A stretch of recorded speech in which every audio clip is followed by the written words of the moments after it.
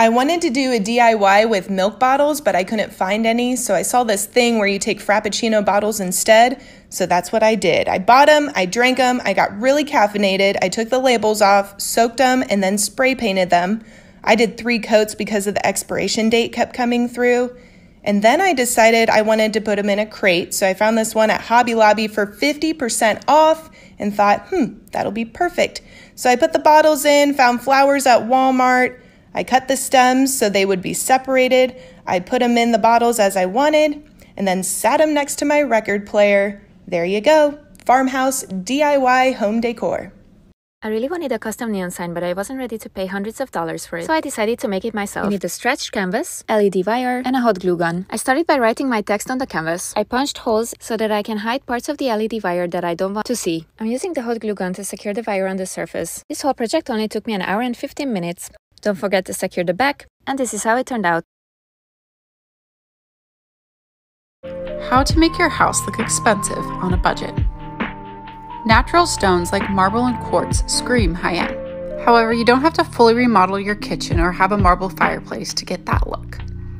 The key is to incorporate smaller marble or stone pieces into your design. Almost any item with an organic or natural feel is going to look sophisticated, even if it's small quantities.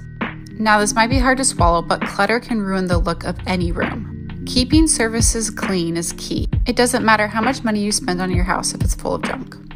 Choosing high-quality fabrics and materials can elevate a room instantly.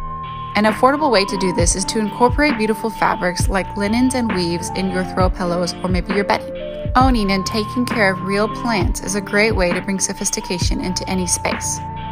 Also, don't be afraid to forage a little bit for wild greenery and flowers. I love to put these in vases and sprinkle them around my house.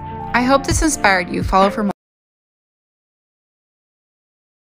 So I have this little wall at the top of my stairs that I've never really known what to do with, so I had an idea. Let's do another arch. You guys gave me a ton of feedback on the last video, so I figured I would apply that to the new tutorial and show you the new method. So I'm still using the string method, only this time I'm taping it to the center of the wall, and then I tape off the edges. And I swear I got like 1,000 comments telling me to paint the original color of the wall first so that there's less paint bleeding through. So I did that, and then I'm painting the arch like normal. And I got a lot of comments last time telling me that it looked asymmetrical and wonky, and that's on me. I said the word perfect, and I should not have said that. Obviously, if a human is doing it, it's always going to be a little bit imperfect.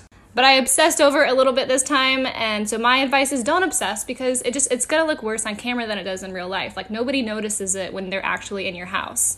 So anyway, I'm taking off the tape, and the tape trick kind of worked. There's still some spots where it bled through, so I had to touch up the edges anyway. And then I just decorate it, and I'm done. So like and follow for more artsy-fartsy projects.